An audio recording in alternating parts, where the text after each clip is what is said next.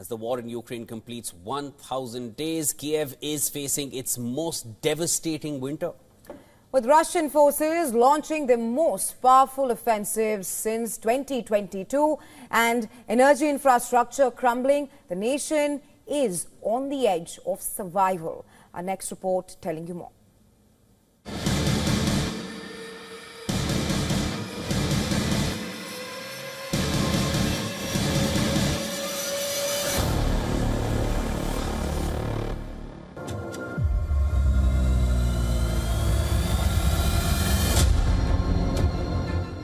Ukrainian troops fight to hold the line as Russia unleashes its most powerful offensive in months.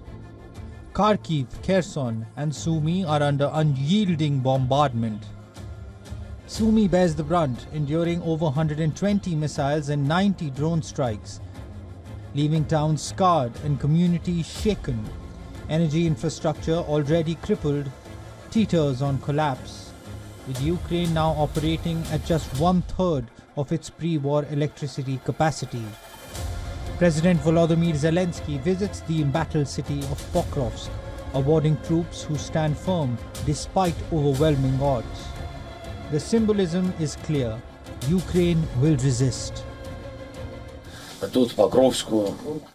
The enemy receives a daily response from you and your comrades. Please convey my deepest gratitude to them on behalf of the entire people of Ukraine. The US has approved Kyiv's use of long-range weapons to strike deep into Russian territory, a move cheered by some European nations. If you're talking about the eastern members, the frontline members, the Baltic states, Poland, of course, they've been calling for this for a long time, so that they will welcome this.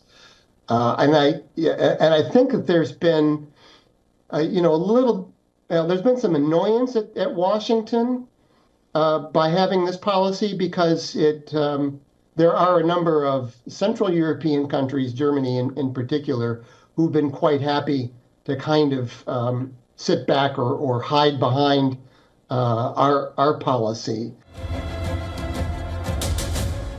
Biden's big policy shift could shift the tactical landscape, but risks further escalation.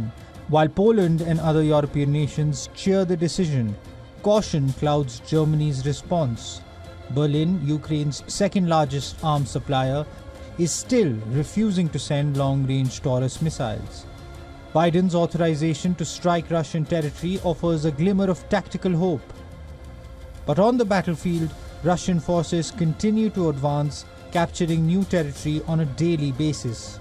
The big question is, how much is this a blow to Ukraine? Bureau Report, WION World is One.